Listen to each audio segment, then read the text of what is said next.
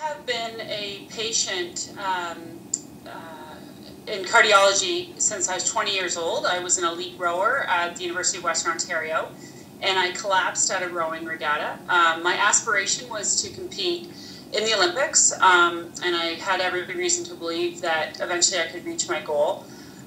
So I collapsed and was rushed to a hospital and was shortly after that diagnosed with tachycardia. It wasn't until a few years later that I was diagnosed with right ventricular arrhythmia and dysplasia. And that diagnosis continued to evolve through the years as they became more sophisticated in the testing. I got my first 5 or 6, now I'm lost track, defibrillators in 1997. And I've been living with my heart condition since I was 20. I'm now 46.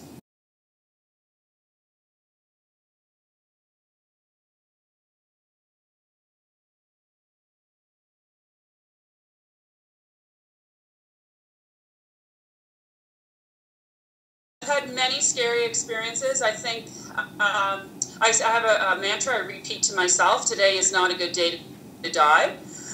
So I feel like I've talked my way through a few of them. I don't believe it's my time yet. If it is, so be it, but so far so good.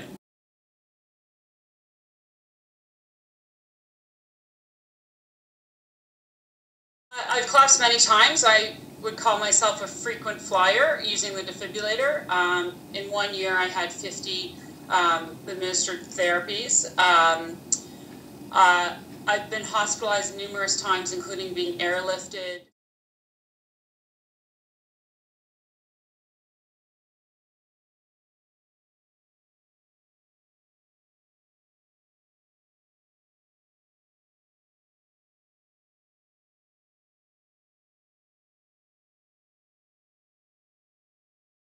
So immediately I saw 2 accomplished physicians who were addressing my condition much more holistically.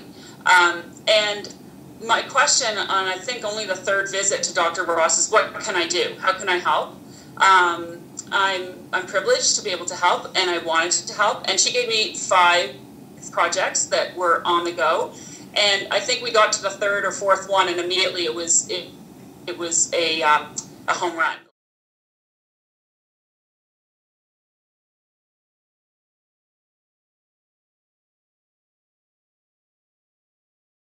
To find the biomarkers using data collected on a consensual basis from patients that would indicate markers of both cause and prognosis. So being able to take a large amount of information and being able to intelligently mine it and come up with perhaps new treatment models, maybe eventually a cure for multiple cardiomyopathies.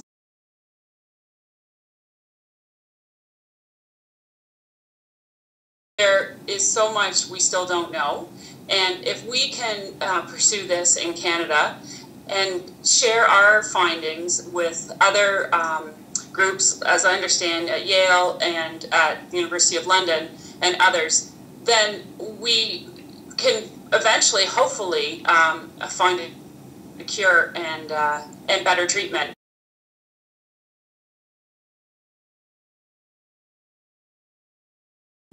The diagnosis I received of heart failure, I think, impacted my family members significantly because they have been living for many years with me having ARVC, but to recognize it's progressive, that it is heading into a direction of heart transplant.